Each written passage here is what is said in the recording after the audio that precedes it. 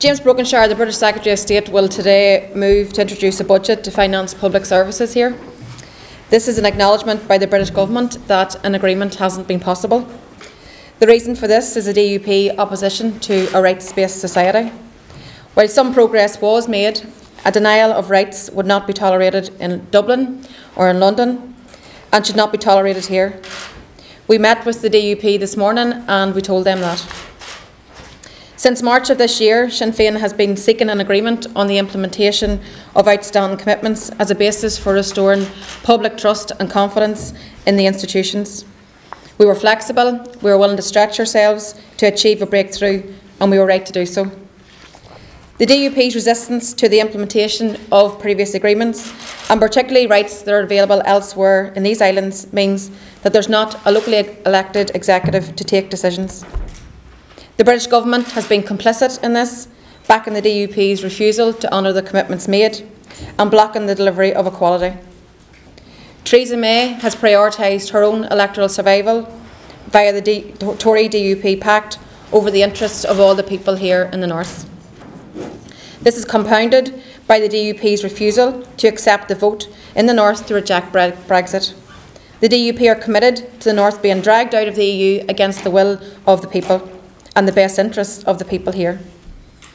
Last Friday, we told the British Prime Minister Theresa May that direct rule was not an option. In the absence of the Assembly and the Executive, the choice for both governments is between protection of the Good Friday Agreement or its abandonment.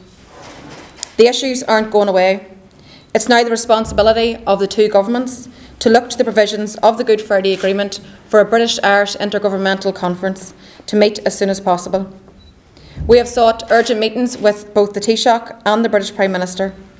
The way forward now is for the two governments to fulfil their responsibilities as co-guarantors of the Good Friday Agreement and St Andrews Agreements, to honour outstanding commitments and to deliver rights for everyone that are enjoyed by everyone else elsewhere in these islands. This in itself would pave the way for the Executive to be restored.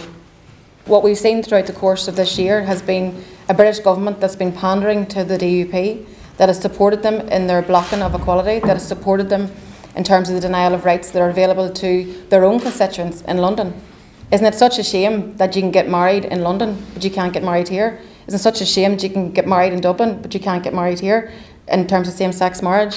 Isn't it such a shame that you can have your language rights in other parts of these islands and you can't have them here? These are very reasonable requests, and this is what's needed in order to establish these institutions again, and we're fully committed to doing so. Direct rule is not an option, and I've made that point very clearly to Theresa May. I've also made that point, and I'm glad to see that the Irish Government have actually been very strong on the issue of direct rule. Whenever St Andrews Agreement was in 2007, clearly there was a joint statement at that time by both the British Prime Minister and the Taoiseach that said that there'd need to be a move for joint British-Irish partnership arrangements. Clearly there's a mechanism within the Good Friday Agreement in the Intergovernmental Conference that would allow for work to be done across British-Irish governments, so that's what we're asking for. Sinn Féin, Goannas Carta agus Aontas na HÉireann, Equality, Rights and Irish Unity.